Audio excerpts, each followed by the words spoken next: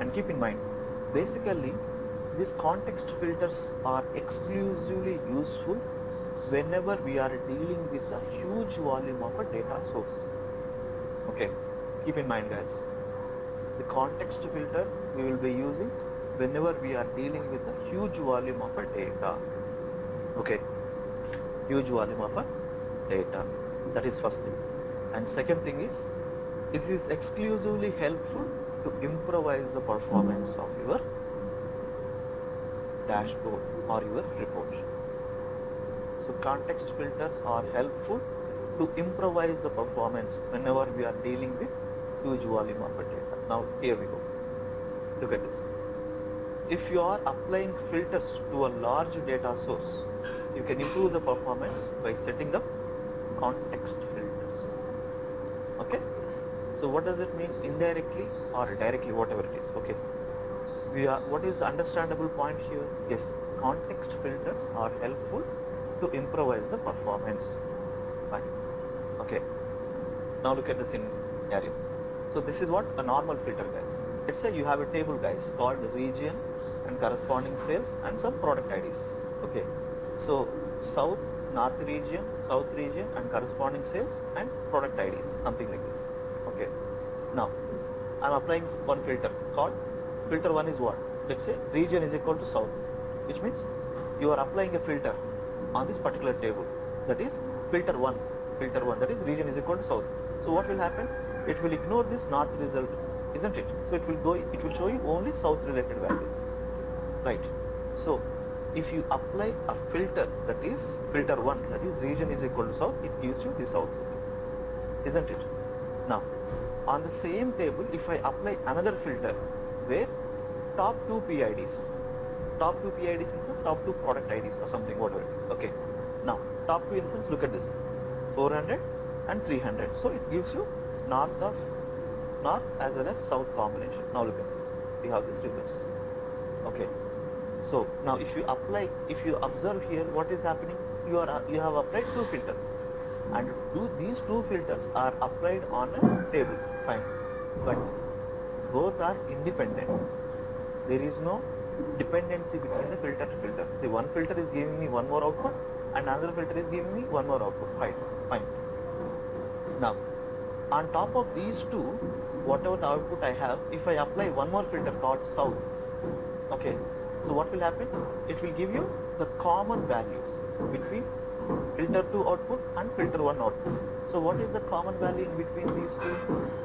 Tell me guys, what is the common value? This is the one. So now do you think that this actual functionality is working here? No, because the filters are independent on each other. Okay, because every time whenever you apply a filter, every time it is hitting the row by row, every row in a database level, whatever is the table. On the same table, I have a filter. On the same table, whatever I have it, I have the same table. Now on this filter, on this particular table, I am applying a filter called region is equal to south. So what will happen? It gives you only the region which is equal to south related okay, values. Fine. Now if I apply a second filter, what will happen, So here, whenever I apply a filter 1, what will happen, a temporary table will be created at a Tableau level. A temporary table will be created at a Tableau level.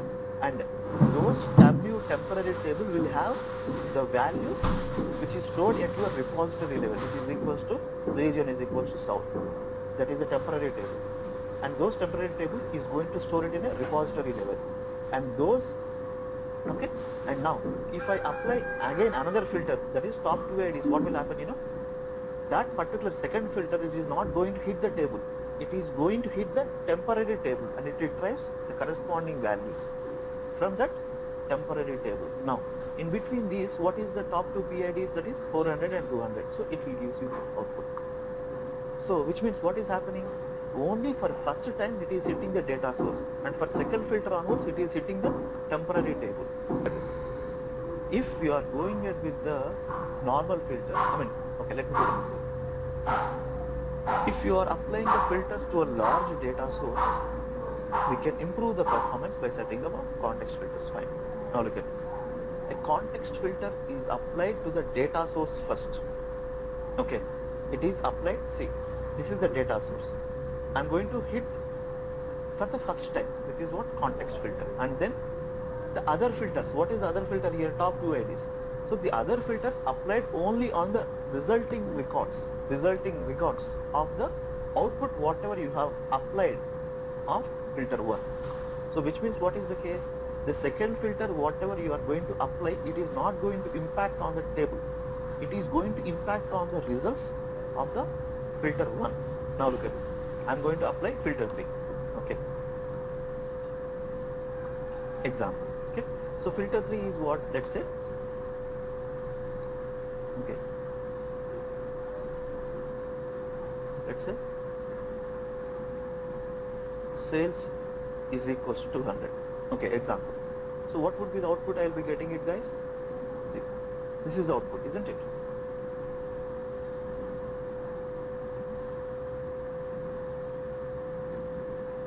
Do you agree with me? This is the output. Now what will happen, you know? This filter is not hitting the database. This filter is hitting the output of my filter 2. Okay. See what is happening? You have a sequence of the filtering criteria.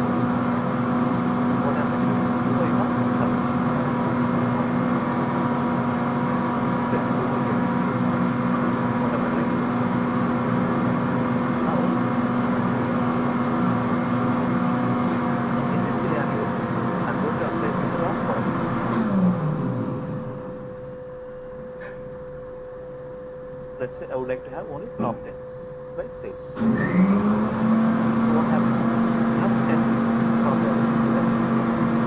Now look at this. Three values from publisher, two values from almost and higher value. Now what happens? Look at this, guys. What happens? In this we have only publisher because we have uploaded in this output. We have uploaded on category where category is equal to publisher. So where these are the data able to only publish. Okay. Now sheet. Sheet is having one product name. There you are trying to show top 10 product names. Okay. Now look at this, guys. Now what will happen if I apply both filters, these filters together in a single sheet? What will happen, you know? Tell me, guys, what will happen? So this is what normal filter. What will happen?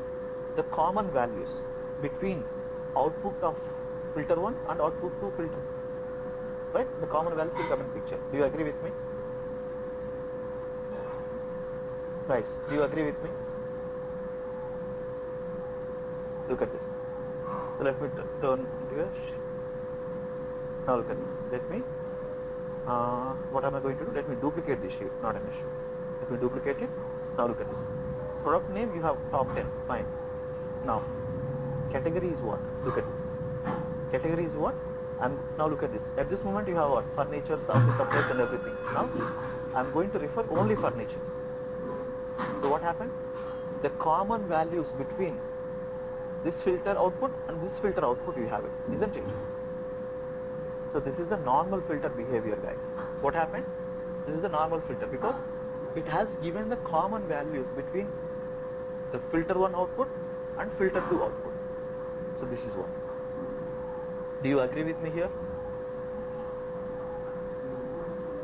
Now, what happened? You know what happened, guys? It has been hitting the data source for each and every filter, because you have applied a filter here. Now it is hitting to the respective data sources, and these two filters, no dependent on each other. They are independent. They are independent on each other. Okay. So what is happening here? If you think about the logic, every time it is hitting the database to validate this filtering criteria. Okay. So that is the reason. If you go ahead with this normal filter, you will see this kind of a behavior. Now what you can do? You can do add context. Now look at this. What happened? If you add context, what happened? Top 10 products. Do you agree with me? See, 3, 6, next 4, 10. So now it has given me the top 10 products which are common to the furniture only, because you are trying to retrieve only furniture related values. That is the reason.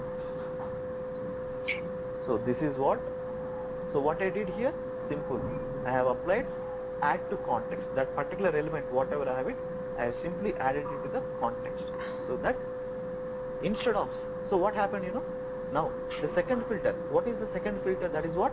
Top 10 products. See here, what is the second filter, guys? Top 10 products. Okay, that is applied on top of the output of the filter one. So that is what you're supposed to think in that perspective. So now in this case, the filters are dependent on each other. Now look at this. If I remove them from the context, what will happen? You have only 3 results. But when you apply add to context, what will happen? The product names, whatever you are having, this second filter, okay, is going to applicable on the output of parent one. So this is the reason. Right, guys. Now you have category is equal to furniture, and you have top 10 products as well. So this is what. You have applied this context and product category. Category. I have applied on category, not on product. Okay. Okay, let me show you with another example. Okay, guys, are we good so far with this? I know that it is bit different when you compare it with the other one, guys, but this is the logic you have to understand. Okay, so imagine that I have applied a filter of category that is equal to furniture. That output, okay, is going to store in a repository level as a temporary table, and on that temporary table, the product name where top 10 results is going to be applicable. It is, the second filter is not going to hit the database. The second filter is going to hit the output of my filter one, which is storing at a repository level, which is a temporary table. Right. And you never ever see this kind of a logic in the traditional tools. Never. You don't have this concept altogether. Of course, you do have it, but you have to deal with the concept of, I can say like, customization it requires. But here it is not like that. Okay.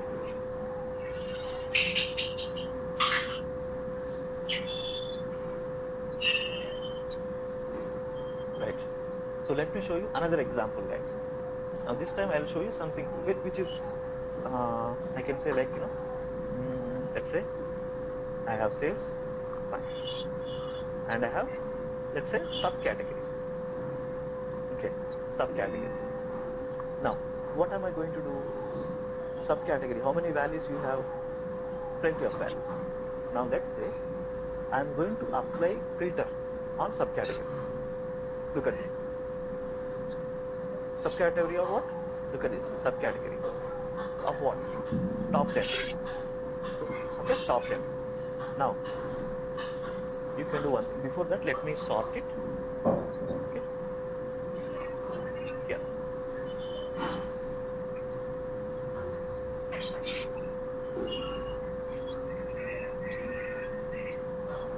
That's fine. It's already in proper one only. Now, look at this. What am I going to do? Now, look at this, guys. I'm going to apply a filter. So when I apply first time filter, okay, when I am going to apply a first time filter, this output, whatever you have this output, it is going to be stored in your temporary table. Okay. Now look at this. How many values you have? 10 values. 3 plus 3, 6 plus 4. 10 values, isn't it? So this output is stored in your, okay, this output is stored in your temporary table. And the second filter, whatever you are going to apply, now look at this. The second filter, whatever you are going to apply, is going to apply on the output of my filter 1. Okay, now let's say furniture. See, it will give you subcategory related to the furniture. Okay, now what am I going to do? Now the category. Okay, see, look at the output. You have output difference here. So I'm going to add it into a context, which means not only the common values. I don't want the common values between them. I would like, see, I don't want to carry the normal functionality of a filter. I would like to apply a filter of the output 1 filter. That is what? This is what? A context. Now you can ask me a question. Can we add multiple filtering criteria? Absolutely. Why not? Now look at this. Let me add city. Okay, let's say. I can say like, yeah. Top 10 cities. Okay. Fine. Now this filter is going to impact on what? On this subcategory. Now add the context. Okay. Of course, this object I am choosing wrong one. Okay. See. You see the output. Okay. Likewise, you can apply multiple filtering functionality also, multiple context filters also in this way, thread by thread, one by one. You can apply multi-functionalities also. Okay guys. Now, but here, what is the crux of the point? Context filters are dependent on each other, but normal filters never dependent on each other. They are independent. Okay. Now, let me show you.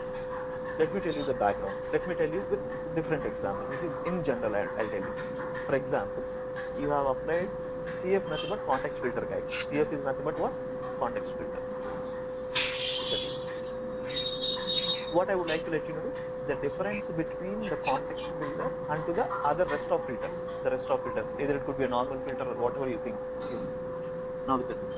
Whenever we create a context filter at a W level, it will create a temporary table for this particular filter set, and then other filters will be applied on top of the context filter output.